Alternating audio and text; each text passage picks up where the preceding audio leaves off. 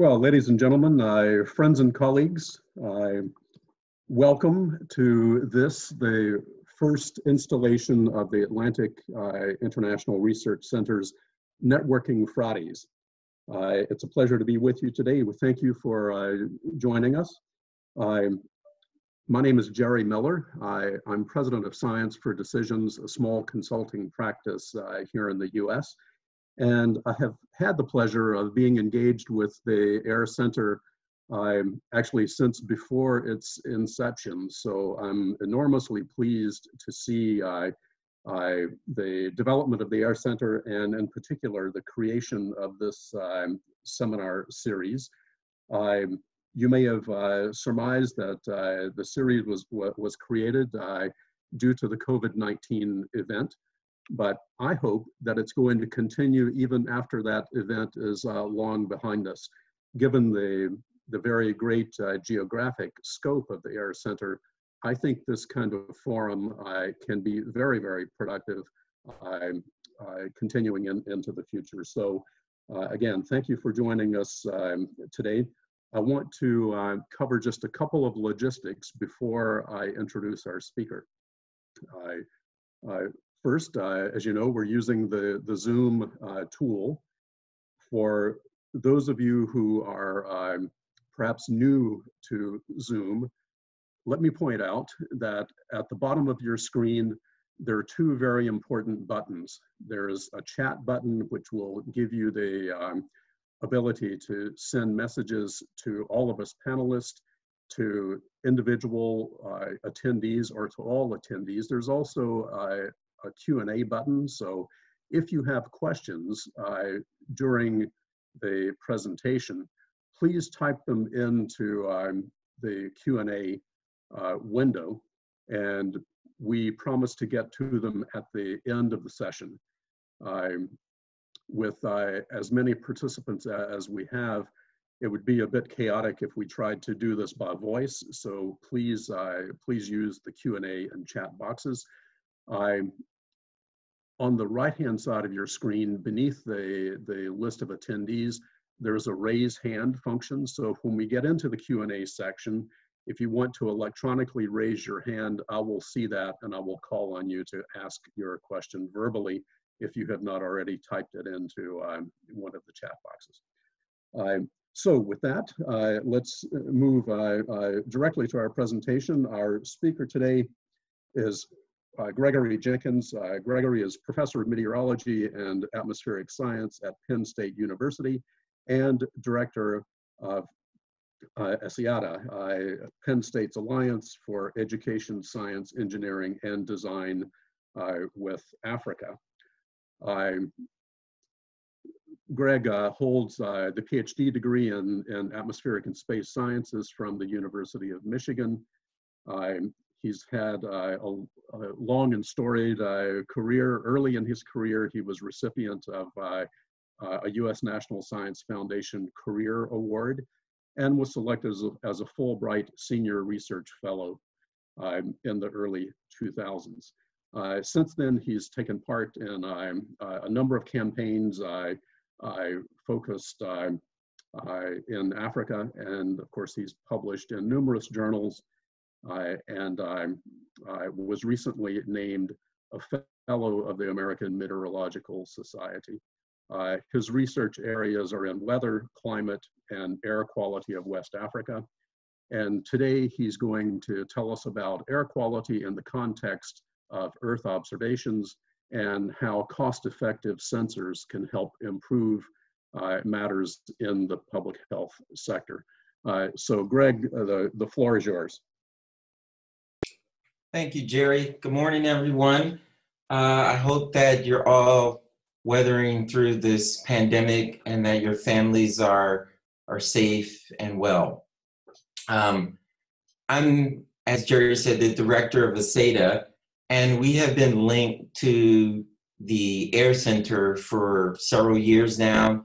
We have an MOU with them, and our mission is similar to the Air Network, which is really to make a difference on scientific and engineering problems throughout Africa, but also to build connections across the Atlantic. The focus has been around West Africa at this point in time. So I'm going to talk to you about some of the issues related to air quality with a focus on West Africa. One thing this pandemic has taught us is that health is extremely important. And in the context of air quality, you know, it's also very important. So I'm going to give this presentation. Jose asked me to do this one. I was expecting to do it in May, but I'm always willing to participate in air activities. And here are some of my colleagues. They're from multiple parts of West Africa. And the picture that you see here is from northern Senegal. It was in mid-February, about a day or two after a massive dust outbreak impacted the Canary Islands. It then came into Senegal and caused significant numbers of problems. So I just wanted to say that in addition to this presentation, we were planning to host a summit in Philadelphia. Unfortunately, the pandemic has caused us to postpone the summit. This is my hometown of Philadelphia. And we're planning to have it in October at this point. We're hoping that the pandemic will ease and that we can all come together across the Atlantic, both north of the equator and south of the equator, and really talk about how we can build the Air Center network and work on relevant problems. So I'm just gonna first give you this brief introduction. So the overview of this talk is pretty much three issues. One is, how can we use measurements across the air network to address air quality challenges? And how might Earth observations really help us? And what Earth observations do we need? We need to discuss the connections across sectors and disciplines as it relates to air quality. And then finally, I'll show you some results and then discuss additional connections to the air network. So from my perspective, I always look at the environment from these three factors: natural hazards, human drivers, and climate change. And air pollution is a mix of all of these drivers. Some are direct, some are indirect, but when we think about the climate change, we have to think about energy policy. And human drivers are at the cause of many factors, so mega cities, and we are also consumers and producers of waste, and ultimately we are producers of pollution. And then air quality is quite simply a natural hazard at times. It depends on the source. Most of us don't think of it that way. We think of air pollution as just an anthropogenic activity, but in fact there are natural sources that we need to consider.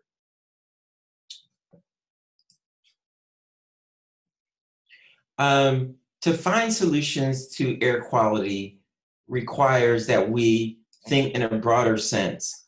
So environment is connected to health, to energy, to policy, to community engagement, and to innovation. And if we really want to make a big dent in the air quality issues, we need to consider all of these. So when we think about air pollution and poor air quality, we have to consider that there are many different sources and that it happens at many different scales, both time scales and spatial scales. So I'm going to talk to you today about dust primarily, but if you move to transportation in large megacities, air pollution is an issue. And if we move to waste sites all the way on the right, these are the products that we are creating every day. Now, the ability to dispose of them isn't the same everywhere. And so quite often we will see pollution sources around waste that we make every day. It could be from a large scale waste yard to just local farmers burning or residents burning waste on a daily basis. And it could also be very large scale biomass burning. I'm going to talk about all of these. So here's biomass burning, the very large scale across West Africa. On the top in the left, we see October, November, December, January, and you'll see that fires, these are fires from Earth observation space, where we can detect thermal anomalies. And you see over time that in West Africa, the number of thermal anomalies increase. In addition, we know that these fires are producing carbon monoxide, ozone, methane, and they all act as pollutants in addition to aerosols, which is basically the primary focus of this presentation. In addition, in places over West Africa, we have large dust sources. Boulder here is the largest dust source in the world. It has a major impact across the Sahel and definitely impacts Nigeria in a very big way. The Sahara Desert is clearly a major source of pollution. Here's a picture called, I don't know if I went from Brussels to Belgium, or Brussels to Gambia, but flying over the desert is a major source of pollution. And being able to predict when dust is transported into West Africa or to Europe or the Canaries is very important. I show you this picture just to tell you that Saharan air and dust is a problem during the winter season because it's located near the surface. Above it, the air will be clear. So the next time you fly during the winter season and there's Saharan dust, note that as the plane is rising, the air will improve and it will become more clear. But at the surface, it could be a serious hazard. Now, during the Northern Hemisphere summer, June, July, August, September, if you take the same flight, let's say going to Cape Verde, you will fly into the Saharan air layer. So near the surface, the air would be clear in this monsoon layer, but above it, it would be dusty. And you could see it very clearly. And as the plane continues to rise, if you get above 5 kilometers, the air will be clear again. Now, during the summertime, the Saharan air is actually transported downstream to the Caribbean and to the Southeast US. Now, why do we worry about that? We say, look, to address air quality, we have to think about many different aspects. So monitoring, prediction, how do we communicate it when it's a hazard? What are the linkages to health? And then how do we reduce the health impacts? What actions can we take? And these are all connected. It may look like it's one arrow to the next, but sometimes they're arrows crossing each other. They're going across the screen. So the point here is that in West Africa, we have a lot of work to do. So green would mean we've done enough. Orange would mean, well, we need to make more progress, and red means we're deficient. I think, in my opinion, we're deficient in the communication of the hazards. We're deficient in the ability to reduce the impacts, and then our monitoring is very poor. And then prediction and health linkages, those are work in progress. Very important work. So let's talk about Saharan dust. We know from many studies that dust can impact many parts of the body. We often think about the respiratory system, like if you're asthmatic, the airways become inflamed, and then you could go into acute kinds of symptoms. But in fact, air pollution related to dust has been linked to stroke, to meningitis, to heart failure, to COPD. Many of these issues, large portions of our populations may have. So we need to really understand this linkage a bit better. And I want to tell you about some of the work that we've been doing.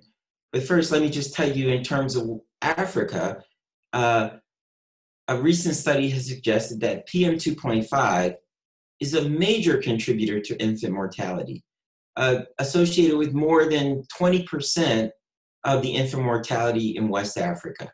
But throughout the continent, PM 2.5, or these small-sized particles linked to pollution sources, are major problems. And recent estimates suggest that 780,000 premature deaths occur on the continent, mainly from desert dust. So it's a significant hazard. So PM 2.5 is particulate matter, which is smaller than 2.5 microns. There's also PM 10. So the desert, for example, can produce many large-sized particles, up to hundreds of microns in size. The smallest ones are the ones that we worry about. If we're talking about city pollution or transport pollution or industrial pollution, those particle sizes are generally 2.5 microns or smaller. They have the ability to penetrate deep into the lungs. We know from many studies that they are dangerous. There are also PM1 particles. We don't know much about PM1 particles, but we know they're probably the most dangerous of them all. Not many studies have been developed to understand the impact of PM1. But let me just tell you a little bit more about the studies on the continent.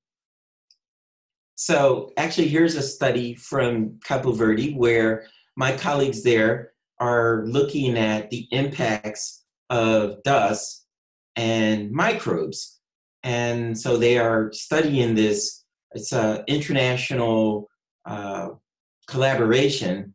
And I've been working with some of them, in particular, my colleague at the University of Cape Verde, really trying to figure out how do we bring this together.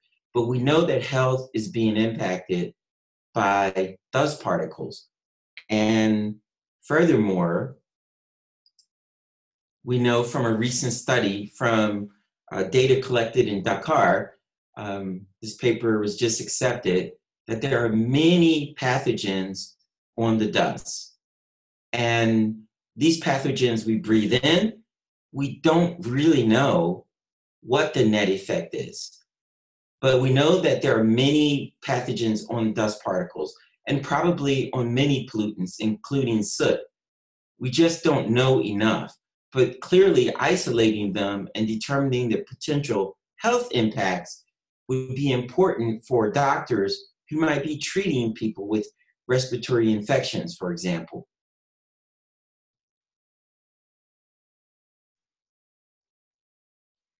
In Senegal, we have looked at the respiratory health issues, the disease itself. And in fact, we've tried to focus on asthma, bronchitis, and acute respiratory infection. Now, acute respiratory infection and bronchitis tend to impact the youngest age groups, so under 5. But asthma is all across the board, so it impacts all ages in Senegal. And we have limited data, so we really need to think about how do we bring the health discipline and the environmental discipline together so that we can say we know what's causing these types of comorbidities. And in Senegal, one interesting thing that we found is that over time, the number of people that within an age group tend to have increased. So in terms of gender, this is men and women, we've looked at the data. So boys tend to have a higher burden of acute respiratory infection when they're young, under 14.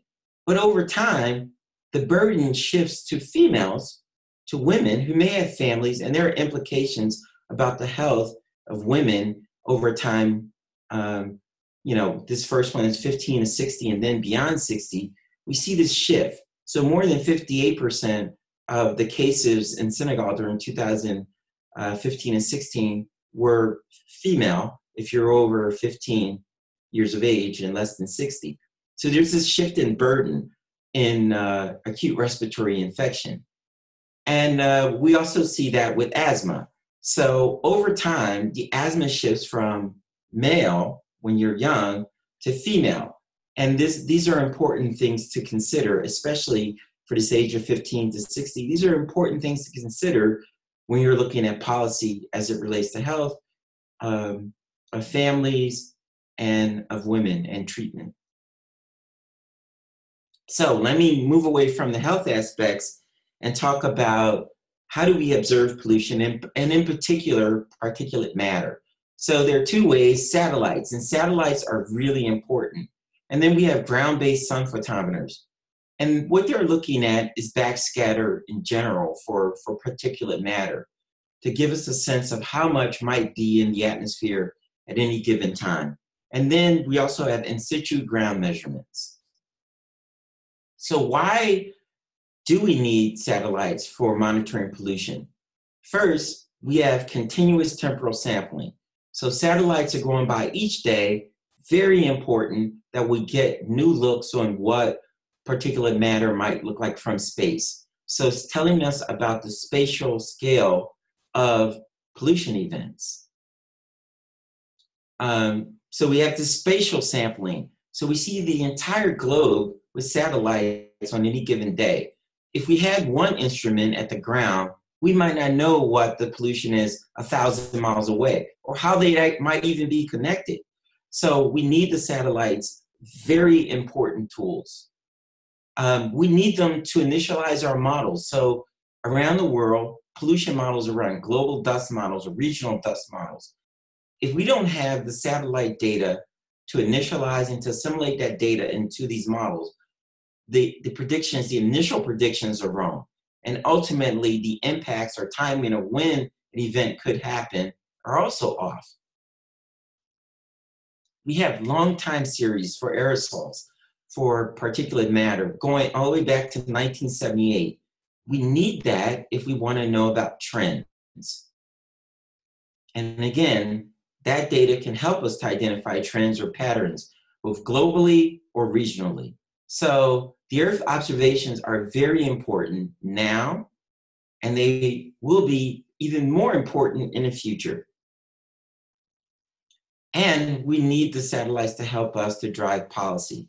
So once we know the scale of pollution events, we can start thinking about national or regional policy.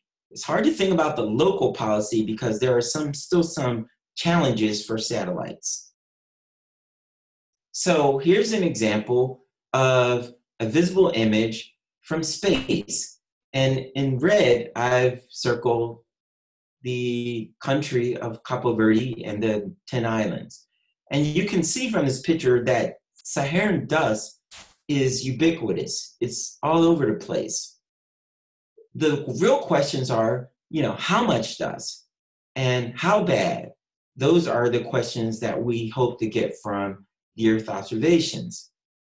So if you use an aerosol optical depth, it helps us to identify where dust particles or biomass burning particles are. And that's really important. This slide tells us here that the visible images show that there's dust. The satellite images of aerosol optical depth give us a much greater scale to show us, much greater spatial scale showing us that dust is all over the place. It's coming from West Africa and it's impinging out on the Eastern Atlantic. And it's also many aerosol properties, many aerosol particles down along the Gulf of Guinea. That's important information. But there are some limitations. So if there are clouds, we really can't tell about the aerosols below the clouds. They degrade the image. At nighttime, because the sensors are looking at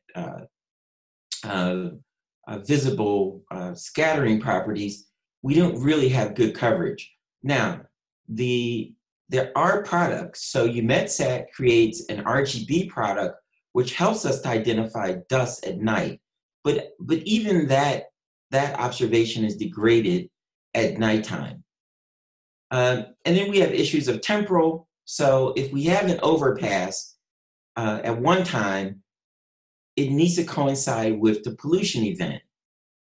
Maybe the pollution event happens when the satellite isn't overhead. in which case we need to bring together multiple satellite images. And then spatial coverage. How do we get down to the level of a city when we have an overpass to be able to say something about the distribution of pollution within the city? These are some of the challenges over the next decade that we need to address. And then the real important question is, we're all down at the ground, at the surface. Can we determine what particulate matter concentrations are like from space? There is going to be a push on this, but we need surface observations to really help us in terms of developing algorithms that give us a real clear understanding of how bad the air might be at the surface.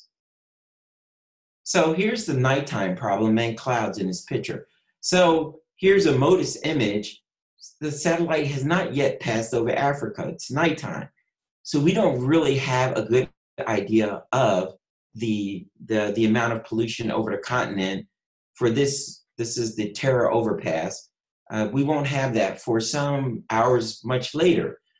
We do see that there's pollution in India and Asia, but that's about it. And also in this picture, you can see where there are clouds, we can't really tell you how much the aerosol loading would be below those clouds. So those are problems that we have to contend with. So let's go back to the same picture on December 4th. So from space, we know that there is dust over the Cape Verde Islands. Now, if you were on the ground, the image on the left is what you would see. There would be lots of, it would almost look like fog, but these are dust particles and they are everywhere. And to your right is a picture a few days later where you can see that this is a radar. You can see it, maybe it's 3 kilometers away, but you can't see it on the day when there's lots of dust.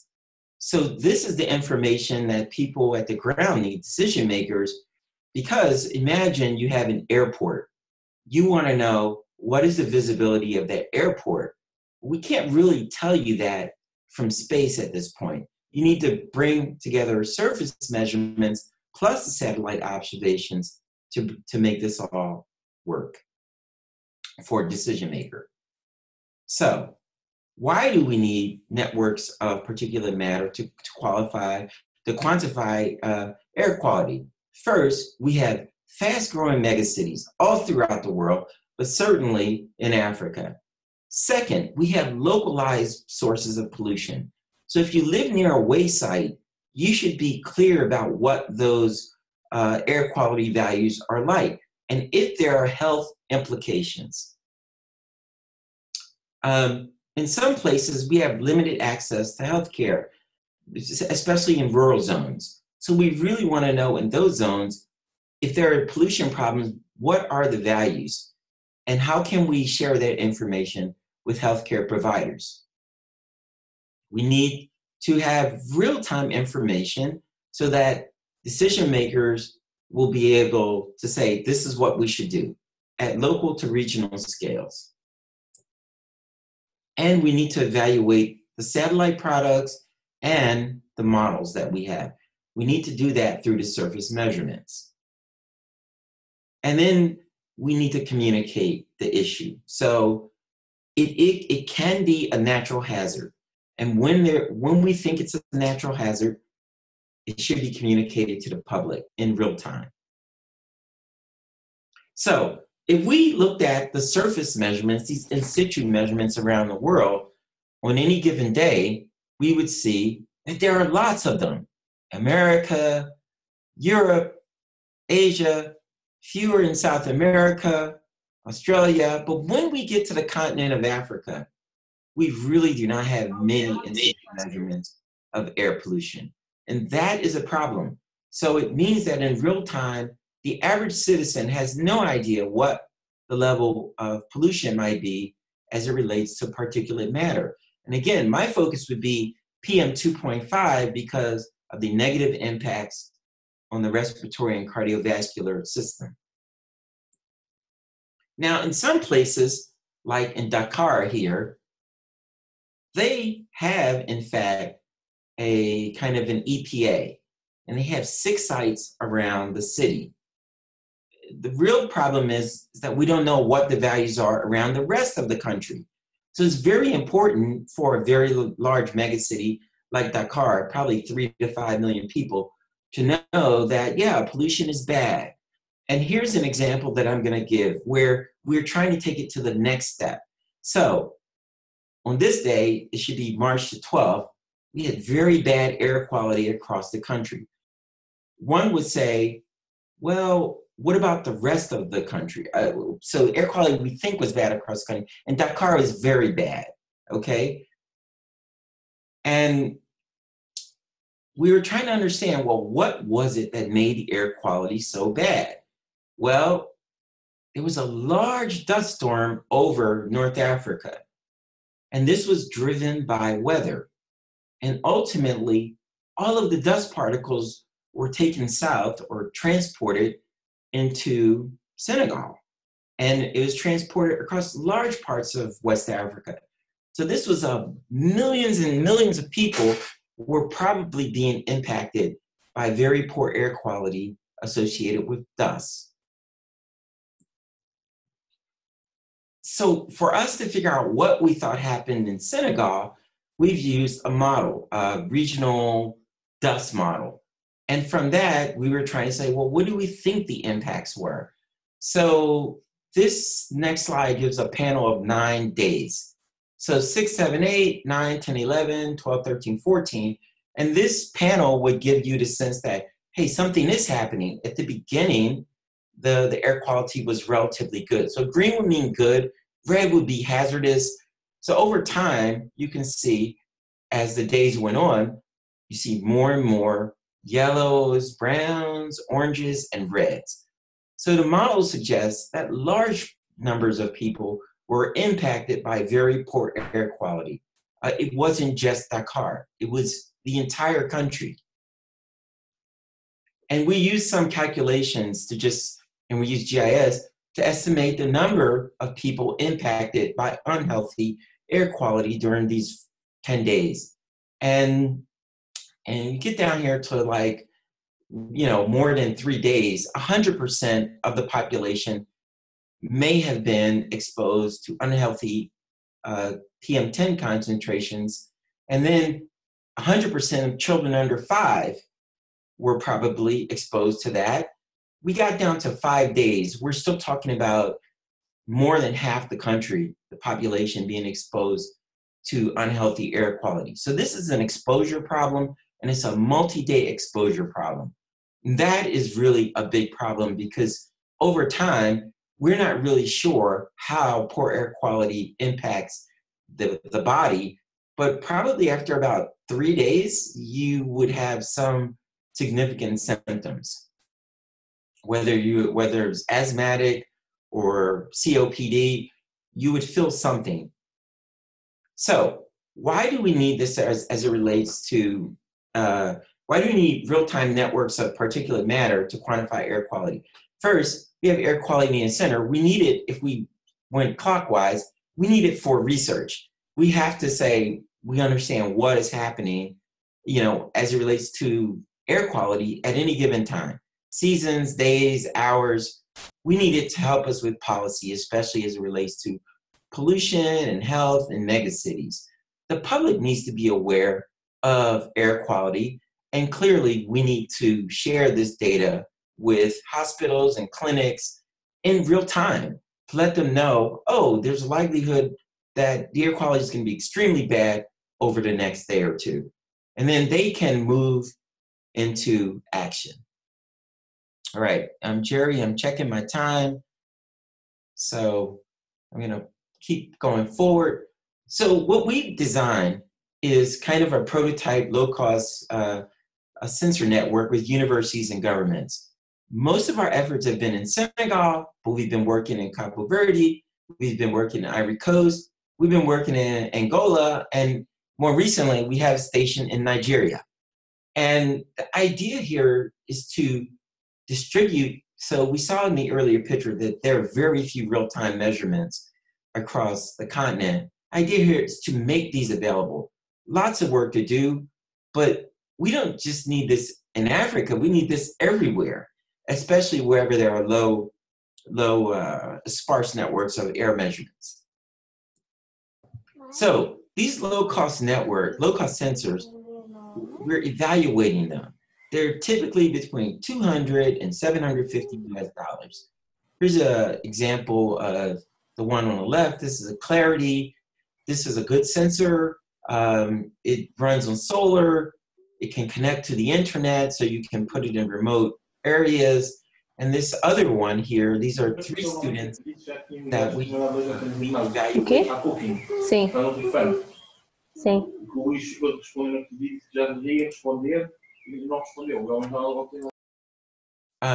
So we've been evaluating these sensors.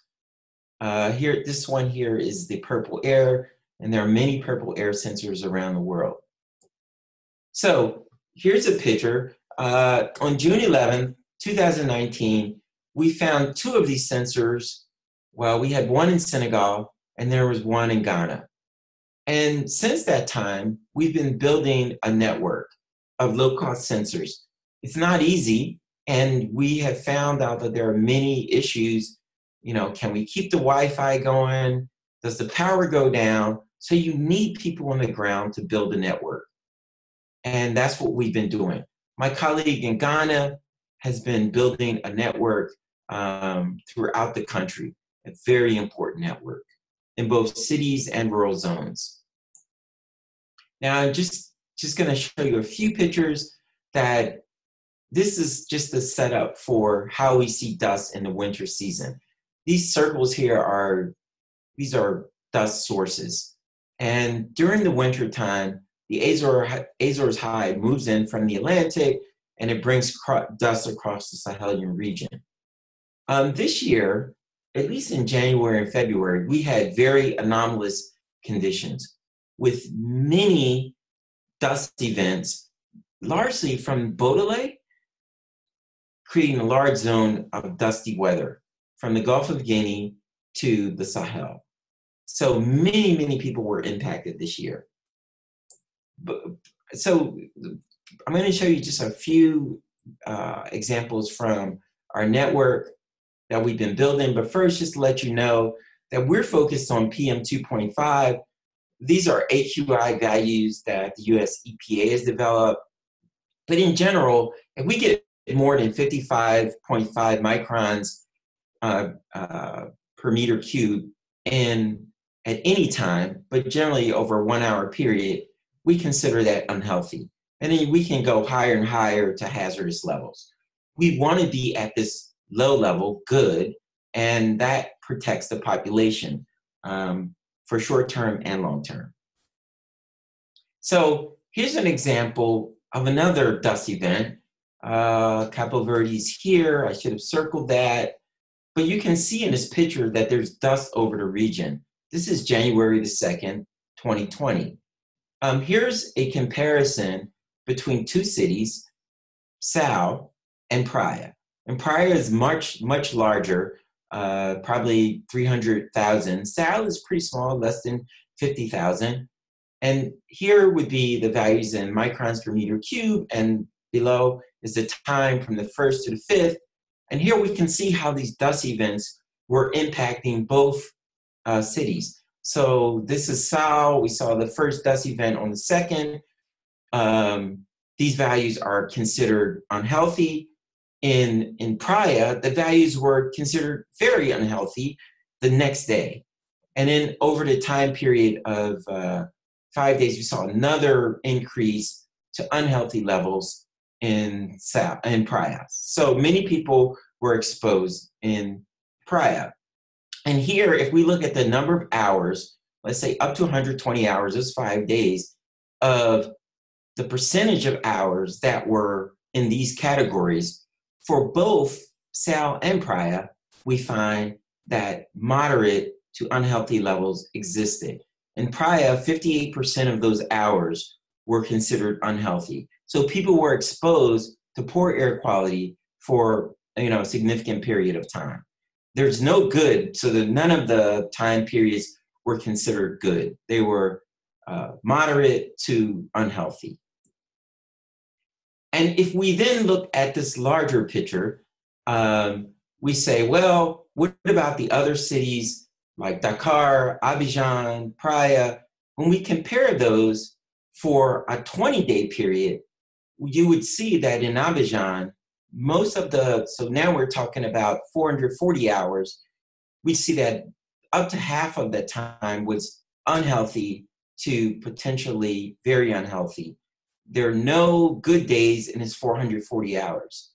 In Dakar, about half of the days had 50% had good air quality, but we moved into these zones where the air quality was unhealthy. And there's yellow to orange. So unhealthy sensitive means that if you are asthmatic, you begin to feel the impacts of poor air quality.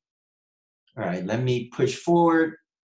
So we're going to have to develop a networking approach, regional networks, where we can address health and air pollution partnerships. So the partnerships would include many different sectors, so doctors, researchers, etc.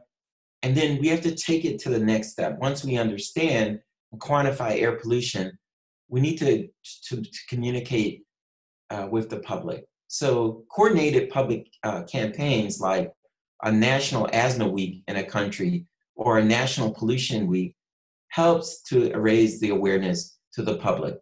Well, we do need measurements to do any of this. Now, I just end this around COVID-19 because COVID-19 is on our mind. There are studies suggesting that air quality is a factor and in this current COVID-19 outbreak. So air quality can drive comorbidities like respiratory or cardiovascular disease. And those could, in fact, impact your ability to fight off the infection. So if you're asthmatic, as you know, COVID-19 tends to attack the respiratory system. You already are in a state of vulnerability if you have COPD or if you have asthma. So you're more vulnerable to the disease. But over the next few months, we need to think about how air pollution or air quality might interact with COVID-19. So first of all, we've had levels, what were the levels of air quality over the last few months? As we see the number of cases increase, we should look at that. Biomass burning in the Southern Hemisphere is going to reduce air quality over the next few months. And then dust will be transported down towards the Caribbean. And that could be an issue. And finally, we're going to have wet season diseases in West Africa. We know these already exist, vector-borne and water-borne diseases. And then asthma and acute respiratory infection. Those tend to come up in maybe the number of cases during the wet season. So we have to be aware that people's immune system may be compromised from all these different factors in the coming months. It's a good reason for us to make sure that we're monitoring the air quality and looking at the connection to environment and health in the coming months. So here's our Purple Air Network. I just want to end this showing you a few results. So you see we have a coastal network in Senegal, and we have measurements in Cape Verde, and I want to show you a few measurements from Abidjan and one example from Nigeria in the city of Ibadan. And you can tell here that we have measurements also in large cities like Ghana. That's my colleague from Ghana who has put these measurements up.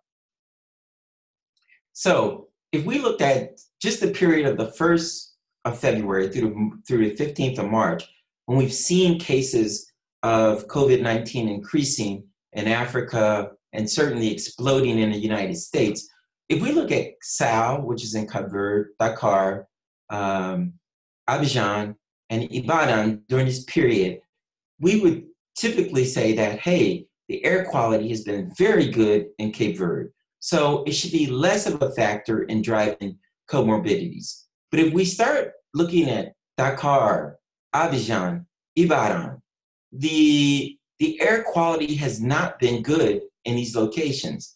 Dakar has certainly been better from the 1st of February through the 15th of March. In fact, because we saw a big change in circulation, which reduced the amount of dust. And also, as we all know, that ultimately COVID has reduced the amount of traffic and pollution. But if we move towards Abidjan and Ibadan, we see that air quality is an issue during this period. And we should be mindful of that as we think about the future. So we say, look, it's played a role maybe in terms of comorbidities of asthma or COPD. The air quality has not been good. Be mindful that those people may be, asthmatics and others may be vulnerable. Watch those populations carefully. And here's just Senegal cities, we've seen even across Senegal that there's varying levels of air quality between the 1st of February and the 15th of March. All right, let me just go towards the end here. Here are pictures of fire anomalies. So this is biomass burning from last year during May, June, July, and August. The top figure here is May. So over the next few months, we expect that biomass burning will increase both in Africa, Southern Africa, Central Africa, and in South America. This will be an air quality issue. Knowing how the values in large cities change over time will be important. So you want to protect vulnerable communities as the air quality is worsened over time while COVID-19 is developing. And then finally, this is some infection. These are acute respiratory infection reports from our paper in 2019. And what you see here is that as we move into the wet season, these are the adult reports. As we move into wet season in July, August, September, the number of acute respiratory infections go up. This is completely tied to the wet season. So we have to be cognizant of the fact that over the next few months, as the wet season begins and matures, that there will be people with acute respiratory infections. Their immune systems may be compromised. And with COVID-19 out there, we have to pay attention. So, ideas for the air network. Obviously, we have to continue expanding the particulate matter monitoring network, megacities, pollution zones, and we should be doing this in all of the air network countries. We should be thinking about capacity building workshops across the air center network. This has satellites and models. So how do we build the capacity across the air network? I believe we can do it. We should evaluate our predictive tools with these PM surface networks. We need to develop a framework for communicating hazards. This is in every air country. We should be thinking about how do we communicate hazards in real time using social media, so social media networks or mobile phone apps. How do we support the linkage or supporting the linkages between the environment and health, and doing that across the network so we have a picture of what this connection is across the air network. We have to think about policy. And again, I believe the air center, the air network, we could do this. We could think about how do we bring together policy on energy, on air quality, on health. How do we bring community partnership in all of this? And that's my last slide. So thank you for listening, and I hope that this will bring on more conversation and more action in the near future. And I look forward to being part of that. Great, Greg. Thank you so much for this informative and inspiring presentation. We have 17 questions in the Q&A queue, as well as a few in the chat box. Many of them revolve around questions of data and data availability. So in the interest of time, I'm going to try to collapse a few of those together.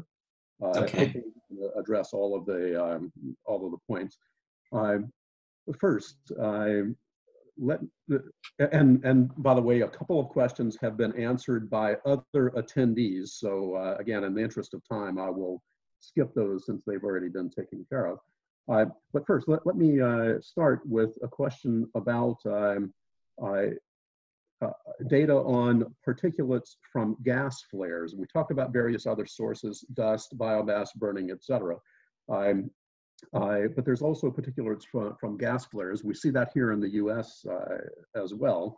And we've also seen some reduction in that since the oil market has crashed due to the COVID-19 event. So can you tell us a bit about particulates from gas flares and whether or not you have seen in the data reduction or change in that in the last several weeks? We don't have any measurements around gas flares. We have very few measurements in general, probably 15 or 20 across all of West Africa. Those tend to be located in large cities and also spatially so that we can figure out what's happening. But I would believe that this is a strategy that we need to take. Because there are many local sources of pollution, we need to have measurements around industrial sites.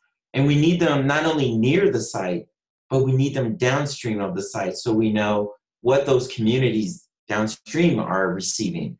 So we don't have that, but these are one of the activities or one of the ideas that I feel the Air Center could undertake across countries or regions. So I don't know the answer to that, but I would have to assume that in Ghana, not Ghana, yes, there is a measurement site near an oil refinery.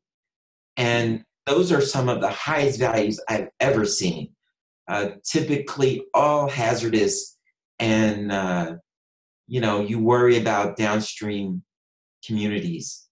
This whole issue of industrial pollutants has been a major issue in the United States for communities of color and poor communities. We talk about environmental justice and making sure that people have clean, fresh air to breathe and that there are no health impacts from those industrial sites.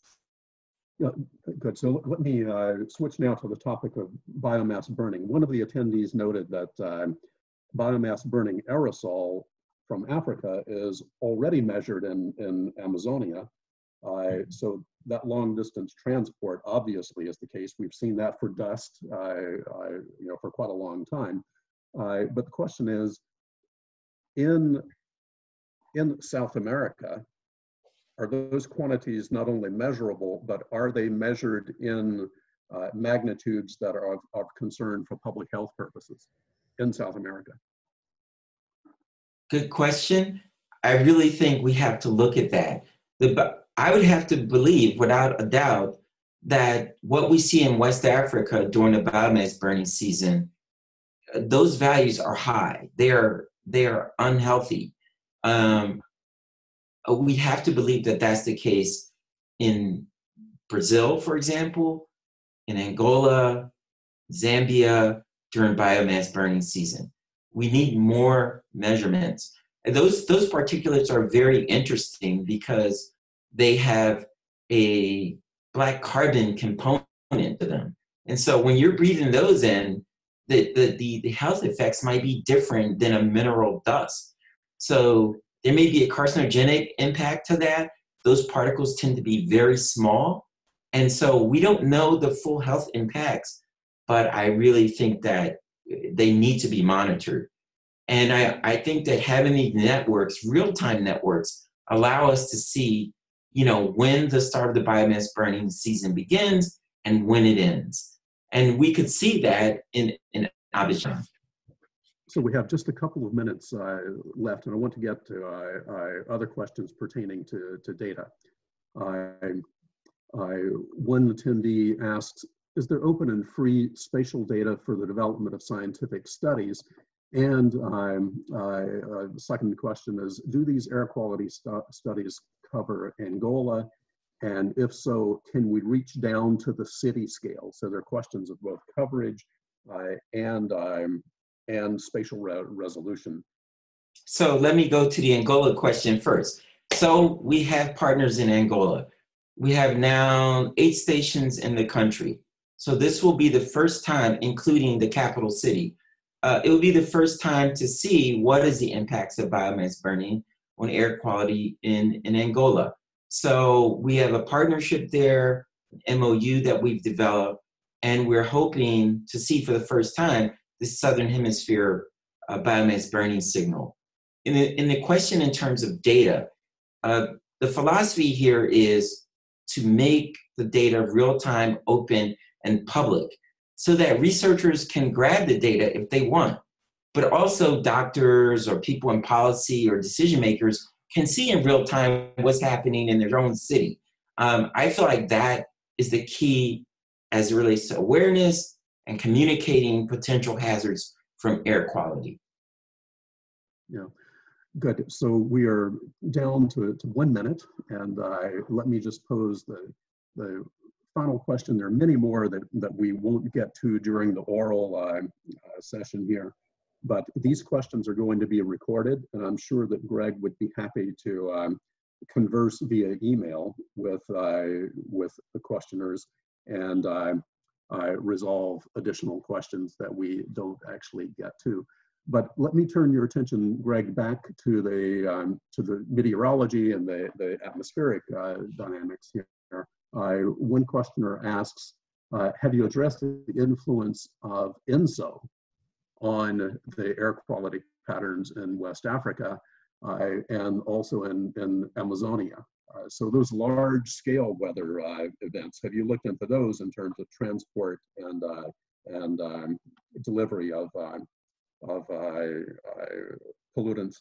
And with that, I'm actually going to sign off, and because I have an immediate call after this one, and ask Jose Moutinho to wrap things up with a few words on future installments in this Networking Friday series. So thank you all again very much from my end.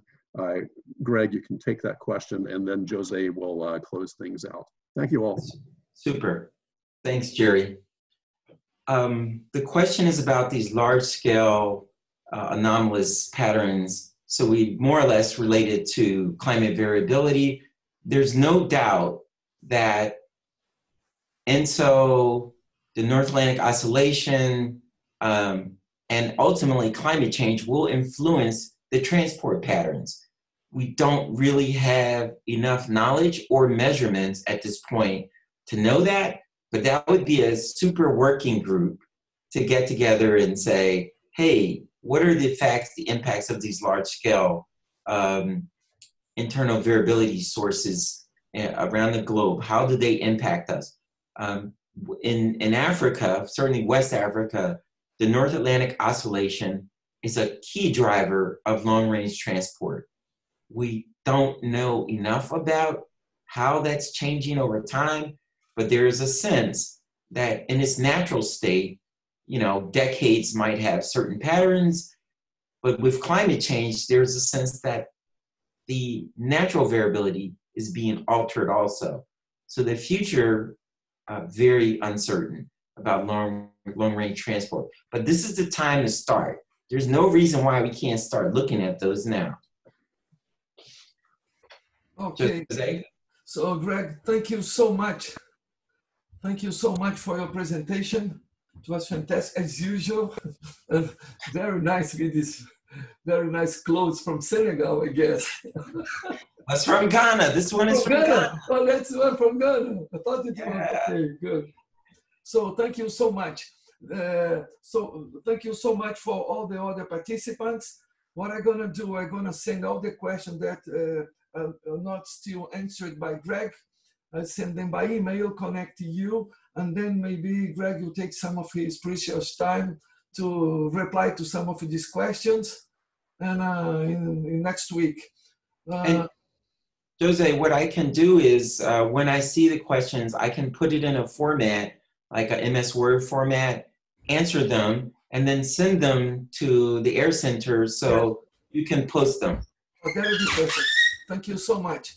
So the last thing is that I hope I will meet you and all the rest of the attendees on May 8th with Samuel Mafuila. Samuel is over here.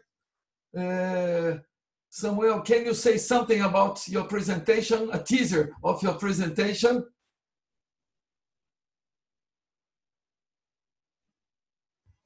Samuel, can you listen to me? Yes, Jose. Yes. So please, can you say something about your presentation on May 8th?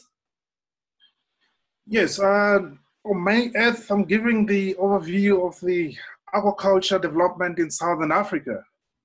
So it will be an interesting focus on Southern Africa in terms of development of aquaculture.